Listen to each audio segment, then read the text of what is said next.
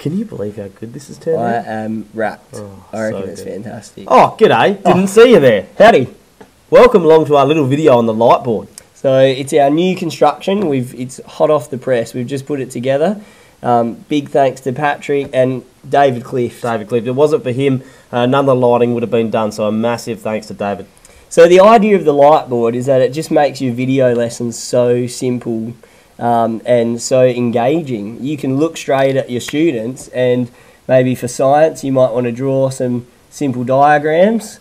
Maybe got a cell there, and I can be really visual about it. Well, then maybe in tech you could do some tech drawing where you do some isometric drawing. Yeah, or absolutely. even if you're trying to show kids where dimensions were, you could write them in and have them there as, you know, just like you would on a bit of paper. For sure, yeah. I mean, the maths teachers might want to start doing some of their equations and worked examples to help students see what's going on. I got it as well. What if in art you started drawing wonderful pictures like this?